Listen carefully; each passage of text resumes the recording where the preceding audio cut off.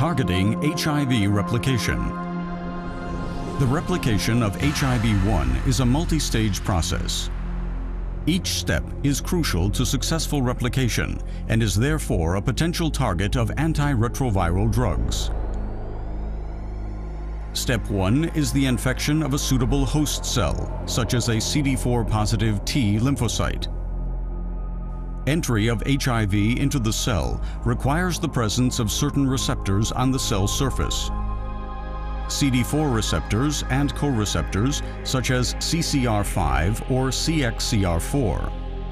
These receptors interact with protein complexes, which are embedded in the viral envelope.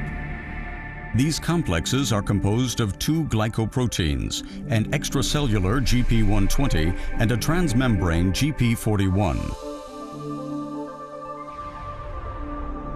When HIV approaches a target cell, GP120 binds to the CD4 receptors. This process is termed attachment. It promotes further binding to a co-receptor.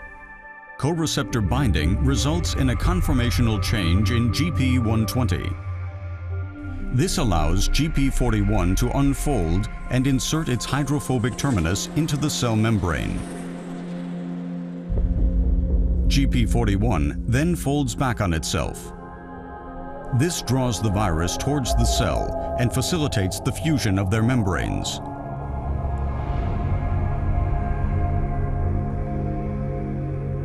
The viral nucleocapsid enters the host cell and breaks open, releasing 2 viral RNA strands and 3 essential replication enzymes: integrase, protease, and reverse transcriptase. Reverse transcriptase begins the reverse transcription of viral RNA. It has 2 catalytic domains: the ribonuclease H active site and the polymerase active site. Here, single-stranded viral RNA is transcribed into an RNA-DNA double helix. Ribonuclease H breaks down the RNA. The polymerase then completes the remaining DNA strand to form a DNA double helix. Now, integrase goes into action. It cleaves a dinucleotide from each 3' end of the DNA, creating 2 sticky ends. Integrase then transfers the DNA into the cell nucleus and facilitates its integration into the host cell genome.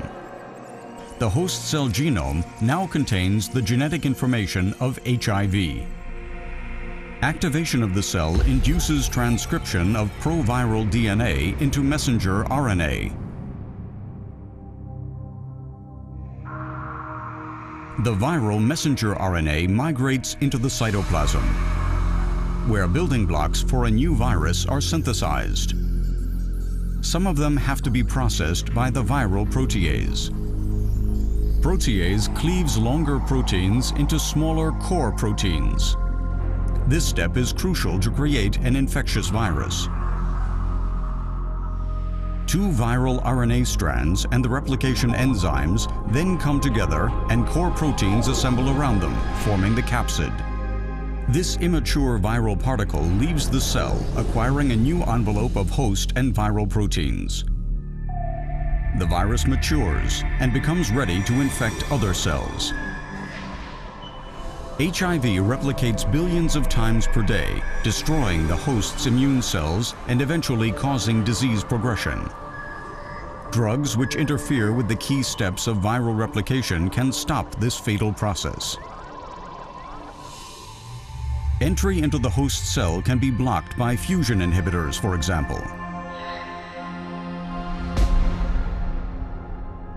Inhibition of reverse transcriptase by nucleoside inhibitors or by non-nucleoside reverse transcriptase inhibitors is part of standard antiretroviral regimens. The action of integrase can be blocked.